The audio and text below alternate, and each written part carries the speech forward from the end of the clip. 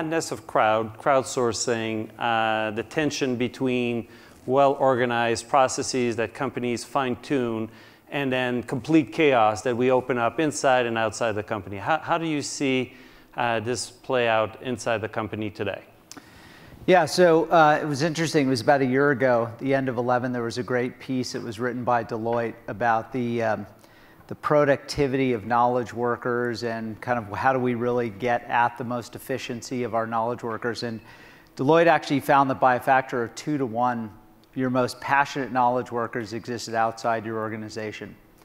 And so they were not identified through the traditional means of hiring and bringing employees on. They were out there in your peer base and your customer base. On the social web, there's entirely new classes of problems that are being invented that only customers can solve.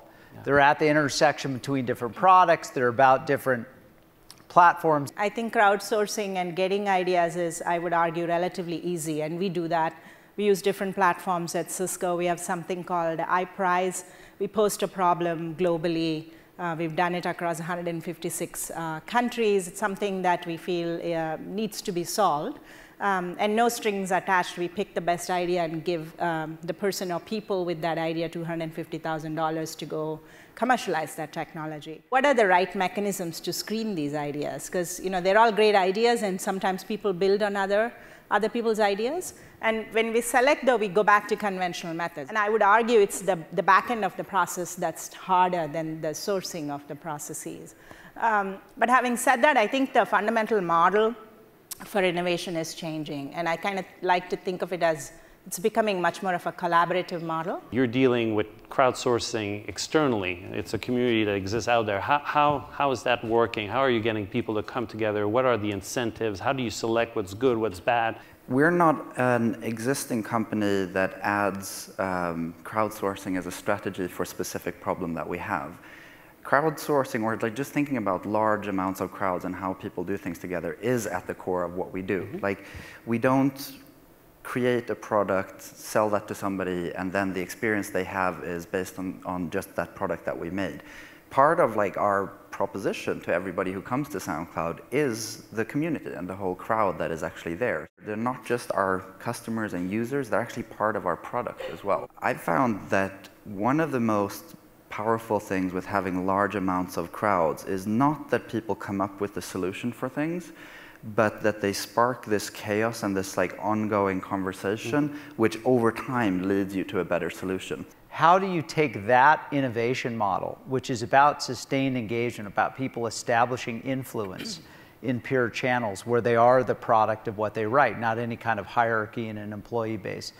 And how do you combine that with the traditional ways that we've sourced innovation, which is get ideas and then have the people who really have the knowledge arbitrate, as opposed to having the community arbitrate? Regardless of how you define the community, whether it's within the walls of an enterprise or extending from the walls of the enterprise, how do you harness the power of that community to being something meaningful versus something that's just creating a lot of, how do you identify the signal from the noise? And I think that at the root of that is a fundamental scientific problem. There are ways in which you want to tap into that customer base that gets them the most engaged in helping you solve your problems.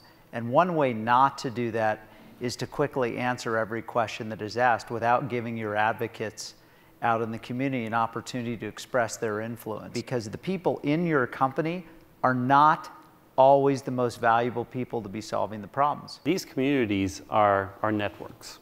And there's a body of knowledge around how networks self-regulate and whether they can arbitrage themselves and come to an outcome that is in the greater good. Is there some darker side where the crowds can actually be wrong?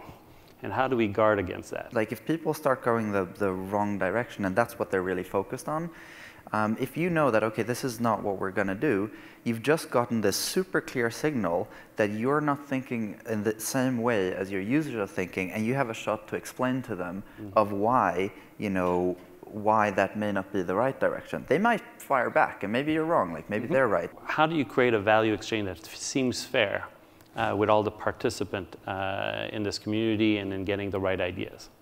This is going to become what the really important part of crowdsourced value creation is understanding the role and the place that each of these participants play, and how to use that to your advantage. And then we got to build some sort of a regulatory and legal structure around that.